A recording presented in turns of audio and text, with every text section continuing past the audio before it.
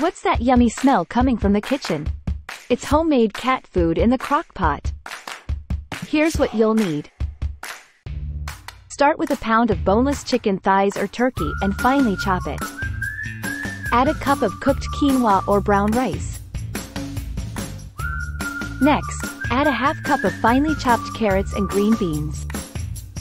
1 tablespoon of fish oil for those essential omega-3 fatty acids. Top off with low-sodium chicken broth or water. Then cook on low for 4 to 6 hours. This recipe is vet-approved and it's super nutritious for your senior kitties. Let it cool completely before dishing it up. Your senior baby will love it. Store leftovers for up to 3 days in the fridge or freeze for later. Click the thumbs up if you like this video and please subscribe to the channel. Thanks for watching.